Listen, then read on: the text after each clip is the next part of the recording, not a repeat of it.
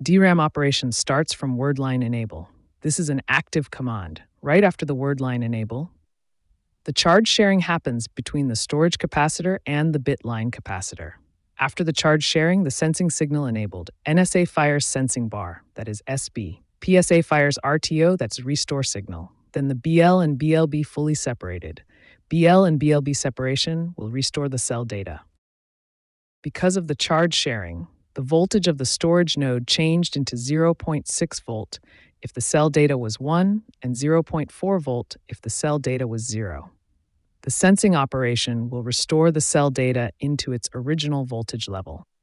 The timing from word line enable to the cell data restoration is called TRAS.